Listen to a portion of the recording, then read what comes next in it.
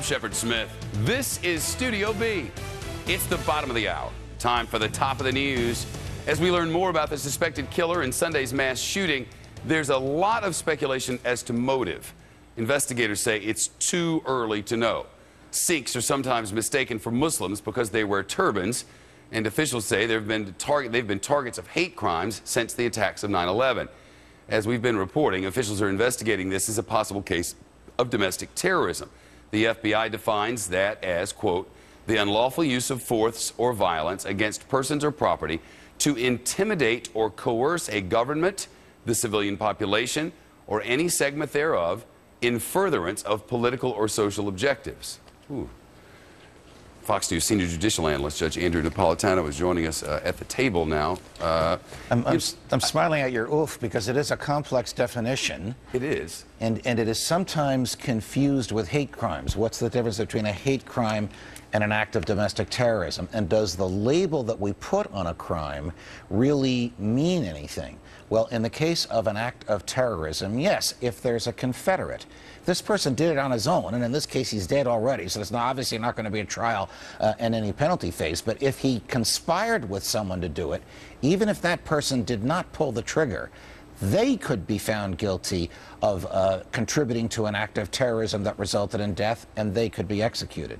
So that's where motive, the motive of the killer, comes into play. Was his motivation that of a madman because he got thrills in killing, or was his motivation to strike fear in the heart of the government or a segment of the population by attacking and murdering the innocents that he did? But members of one religion, would that qualify? We have not seen an appellate level case where it has qualified for that. And when you get into religion, you get into hate crimes, when a person is targeted because of their beliefs. If this is an act of terrorism, these people would have to have been targeted because the person who did the targeting in his warped mind thinks he could change the policy of the government by killing them. But if he's killing them because he hates them, even if his hatred is misguided, like he thinks there's something that they're not. They're Sikhs, but he thinks they're Muslims. That's a hate crime. That's not an act of terrorism. That would permit an enhancement of the penalty for the shooter, not for the Confederate. Not that it would be fine to kill Muslims. I mean, of course not. You know, this continuing storyline in this nation of these crimes targeting people on whatever level because they're not exactly like you is something somebody has got to help drag us out of it someday. And right now it just feels like they're not trying to help drag us out of it. They're almost pushing us toward divide and separate. I want to get to another message, though, and that's about this other mass shooting. The judge in the mass shooting, the other one, the suspect in the 2001 massacre in Tucson, this says 2001, but it means 2011, expected to plead guilty in court tomorrow. You've heard about this. Jared Lee Loughner is accused of killing 6 people and injuring 13, including the former Congresswoman Gabrielle Giffords. After a series of delays because of his mental status, sources say he's reached a plea deal with prosecutors. Back to the judge. It sounds like they're just going to get him to plead guilty, and I suppose what he'll get in exchange for that, though I don't really know, is life without the possibility. Well, that's the most that he can get. You cannot enter into a guilty plea which results in your own execution, because only a jury can decide whether or not a person is to be executed under current Supreme Court case law. I suspect that the government knows that it has some difficulty proving a capital murder case just because he is so loony. I mean, for them to prove that he planned and plotted to execute this federal judge who was there, they'd have to show that he knew the federal judge was going to be there and that he targeted the federal judge.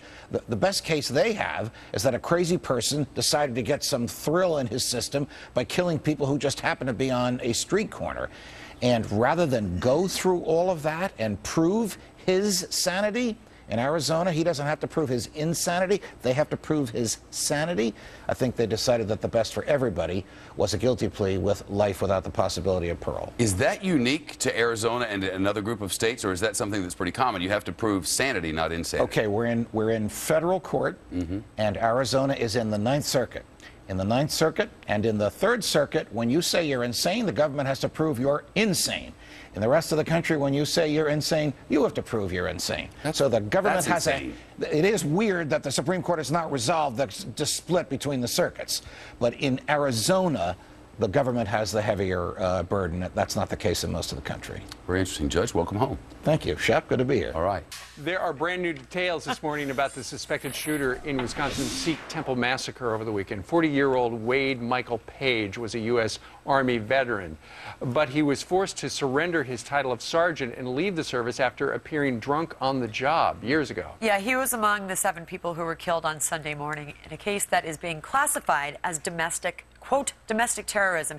So what exactly classifies this case as terror? We have judicial analyst, Judge Andrew Napolitano here. Morning, guys. This is very interesting. So let's just sort of use a hypothetical here in New York City. Let's say something happens, a shooting like this. Ray Kelly, the police commissioner, comes out and says, this is an act of terrorism.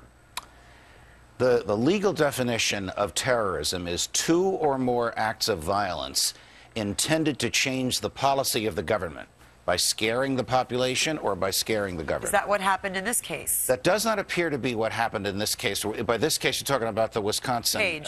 Correct. Page he's dead. He appears to have been a disgruntled nut job who hated Muslims, didn't know the difference between Sikhs and Muslims, and thought by killing the Sikhs he was somehow going to eliminate the Muslim population. It's an absurd, tortured way of thinking. But it is not an act of domestic terrorism. On the other hand, the Fort Hood shooter, who killed military in the place where they work, while damning and condemning the behavior of the government, the employer of the people that he killed, the government refuses to call that an act of domestic terrorism. While hailing Allah. Too, yes. his words, are, and that's been verified. If that is not a case of terrorism, then nothing is a case of terrorism. So you're saying the government got it wrong in the Nadal Hassan case. That was terrorism. They called it workplace violence. So what's at play here? I think what's playing here is politics. I think that there's a political ramification to calling something terrorism. It scares people. We look at it more closely. But if you call something workplace violence, as horrific as it is, it doesn't scare us as much as it does with the word terrorism. You see, the law allows the government to prosecute plotters. Let's say Steve pulls the trigger, right. But Juliet and Brian also plotted with him. We're Steve's all convicted. one unit. The 2 of you can be convicted in an act of terrorism. You'd get the same punishment. If somebody died, this is obviously a hypothetical, you would all get the death penalty, because the law allows the government to prosecute the plotters in a case of terrorism the same as the trigger And the person. bottom line is there was a group tracking this guy and other skinheads and Nazis, because we got to stay ahead of something like this. I mean, this group's doctrine essentially is to wipe out everybody who's not white. Well, if these people plotted with him, actually planned this assault and helped him, then they can be prosecuted under the terrorism laws, even though they'll be questioned, won't they? Oh, I would think the people in these photos? I would think the government would question them, because the government would want to know who else is involved in this, and when is this going to happen, or when do you think this is going to happen next? All right, Judge Andrew Napolitano, always a pleasure. Thank you I very hope much. I made this a little clear. No, you did. You really did. There's a test coming later, Brian. Yes, there will be. Written, not multiple choice. All right, thanks, Doug. Pleasure, guys. Well, new discrimination concerns in Louisiana. A charter school there tried to implement a policy that forces girls to take pregnancy tests if teachers suspect they might be pregnant, and then bans any pregnant teen from attending school.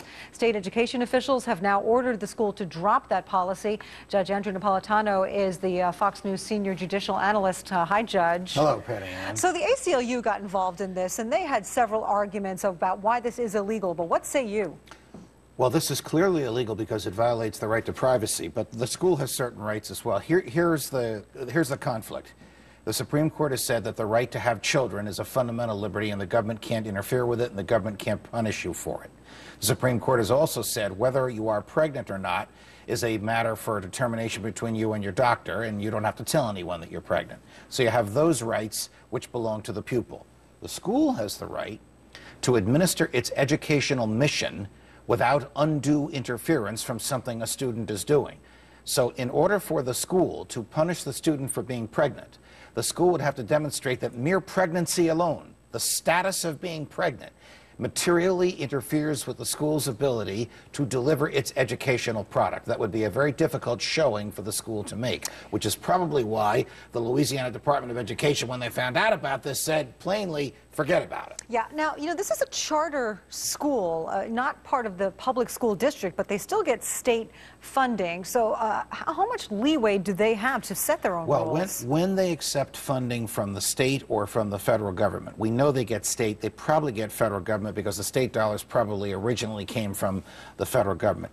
And when they are subject to the regulatory authorities of the state, then they assume what we call the mantle of the state, meaning they can't do what the state can't do. So they have the same constitutional requirements imposed on them as an ordinary, everyday public school does, which is to respect the right to privacy of the students. I can understand why this school would want to discourage young women. You're talking about kids that are 15, 16, and 17 from becoming pregnant. But their discouragement must take a format that does not interfere with the privacy rights of the young girls. Well, and the ACLU also made the point that they are encouraging children to choose abortion over life, which is a whole other issue that they bring up in their suit. But we want to show now the statement from the school itself, in which it says, in part, the school reserves the right to require any female student to take a pregnancy test to confirm whether or not the suspect student is in fact pregnant. If the test indicates the student is pregnant, the student will not be permitted to attend classes on the campus of the Delhi Charter School. We should say that they also say they're going to homeschool them. That is fundamentally unconstitutional and discriminatory against a person on the basis of someone else's suspicion. A teacher suspects that you are pregnant. It's just a suspicion. You refuse to confirm or deny that suspicion and you're kicked out of school. There isn't a court in the land, in Louisiana or anywhere else, that will accept that kind of a decision by administrators. Yeah, and the fact that when the girl is pregnant, they say, well, but we are accommodating her. We'll tell her she can just get the schooling at home. That does not help. Well, it makes the case a little bit easier for the school because it is willing to deliver the same services to her in another environment. But the inconvenience visited upon the student without showing that her pregnancy is interfering with the ability of the teachers to teach and the administrators to administer just wouldn't wash. It's too much punishment for the exercise of a fundamental liberty, which is the right to get pregnant. Right. All right, Judge Andrew Napolitano, very interesting case. Thank you so much. Pleasure, Patty. Welcome back from vacay, Judge. Thank you, Billy. You feel good? You feel fresh? Absolutely. You feel young? I do. And that's quite a task for me. Nicely done. Not at all. So the internal emails seem to imply that the Treasury Department was the driving force behind ending non-union Delphi pensions. But what about this? From former Treasury official Matt Feldman. Under oath, he said otherwise. As a result of the Delphi Corporation bankruptcy, for example, Delphi and the Pension Benefit Guarantee Corporation were forced to terminate Delphi's pension plans, which means that there are Delphi retirees who unfortunately will collect less than their full pension benefits. To Judge Andrew Napolitano now. Judge, what do you make of this apparent contradiction? Did that official perjure himself? It appears that what the official said under oath, the clip that you just ran, is 180 degrees from the emails that Mr. Colonnese and our friends at the Daily Caller found and revealed to the public earlier today. So what? Spell it out for me. This is a shameful period in American legal history. It is a period in which political appointees in the White House were the driving and managing force behind one of the largest bankruptcies in history, that of General Motors and its affiliates. And the decisions as to how to resolve the bankruptcy were created and crafted by political figures in the White House, one of whom we just saw, though he works for the Treasury Department, and a federal bankruptcy judge merely rubber-stamped what the political figures wanted. And one of the things they wanted was to reward the labor unions that had supported the president and to punish the non-union members who probably did not support the president, and they got what they wanted. Ron Bloom, the car czar, I believe. Yes. In the White House. Is he involved in this, do we know? Well, because you're saying that the whole General Motors bankruptcy, the Delphi situation, all of this was heavily political, and that it was a political decision to reward the unions, making them whole, but take away the pensions from the management people. Well, we just saw from the emails, Stuart, an instruction from the Treasury Department to the Pension Guarantee Corporation. No, don't come to this meeting at which we're going to discuss these things, even though the law says they have to be there because they are the ultimate guarantor. Stated differently, if General Motors is unable to make a payment on a pension, and the bankruptcy court doesn't relieve them of that obligation, this corporation, the Pension Guarantee Corporation in D.C., has to make that payment. So they exclude that corporation from the meeting. They agree not to make the pension payments to the Delphi non-union people. They get a federal bankruptcy judge to go along with it, which is the only way you can break an obligation to pay a pension is if a bankruptcy judge does it. And the pension guarantee people are blamed for something they didn't do and knew nothing about. But it got the cost of the bailout down, didn't it? Yes, it did. They put the management pensions onto somebody else's books. There's another way to look at it. It relieved more cash, made more cash available to pay their union buddies who did quite well in this bankruptcy. Just to be clear, we are talking about a very human story here. Yes, we are. With people who were really financially and emotionally damaged. And we're talking about 20,000 people who were management salaried workers at Delphi, which was the huge auto parts supplier to General Motors. It's a human story, not just legal, it's human. The government of hope and change, the administration of hope and change, cut them loose with nothing to support them in their golden years. You know, you verged on sarcasm there, Judge, didn't you? Yes, I did. Yeah, shame on you. Judge Napolitano, everybody, thank you very much indeed. Pleasure, Stuart. All right, the country of France now facing a tax rate of 75%, and we're already seeing the effects. Business people saying au revoir.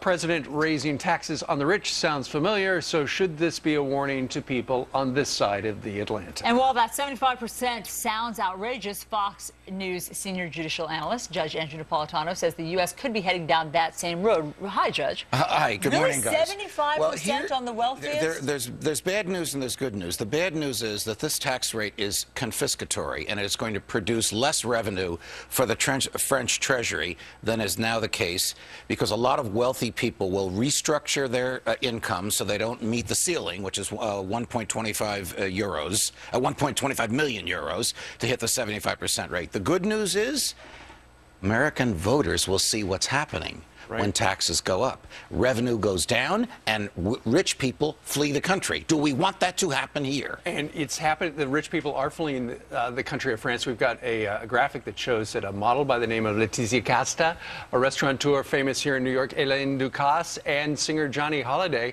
have all moved to countries just across the border to get away from the high taxes. But Judge, all you have to do is look back to, you hear 75% and you think, man, that's high. In the United States of America, in the past, the highest tax rates have been in the 80 and 90% bracket, I think as recently as John F. Kennedy. Yes, and when John F. Kennedy and a Democratic Congress reduced the tax rate, the top tax rate, from 90 to 65, more money came into the Treasury. I know it sounds counterintuitive, but when taxes go down, people earn more money and pay more money to the Treasury. The French system is intended to punish the wealthy. That's the campaign of President Hollande. He promised the labor unions he would do with that. So by punishing the wealthy, he's going to punish the people whom the wealthy employ. They're going to lose their jobs. And once again, much as we're seeing in this country, President Hollande is vowing to do this to the wealthiest people, the 75% tax rate, yet it would only bring in a small amount relative to their budget woes. Symbolic. To the Treasury, because there's only about, I read, something like 3,000 people in all of France that fit into this category. Steve's right. It's symbolic. The president of France ran on a campaign dividing classes. Sound familiar? Yeah. And he promised to punish the rich in order to help the poor. Sound familiar? So the American public will learn a lesson, hopefully before Election Day, when they see what's happening in France. All right. Judge Andrew Napolitano, au revoir. Thank you very much for the cautionary tale. Pleasure, guys. Where's Kilme? What's he doing? He ran out. Too many French words in that teleprompter. Thank you, sir.